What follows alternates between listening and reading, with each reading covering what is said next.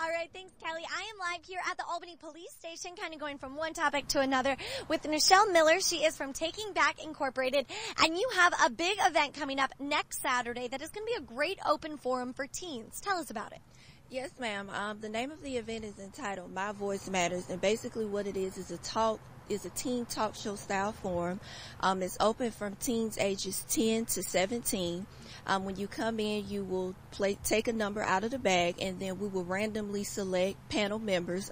It'll be 5 panel members, and then we will randomly select a topic from anything from teen bullying to teen pregnancy, media and social influence, lack of parental involvement in the home, and just topics that affect our youth overall. Wonderful. And it's all taking place here at the Albany Police Station on Oglethorpe, which is why we're here this morning. But, I mean, how great is it that you're going to already have these topics, all very relevant to teens these days.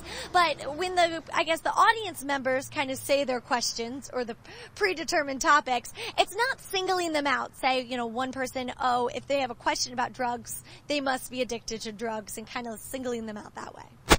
Well, what we want to do is give our youth here in the community a chance to voice their opinions. It's pretty much a set fact that people, regardless of your age, relate to people who have some sort of experience in terms of what they're talking about.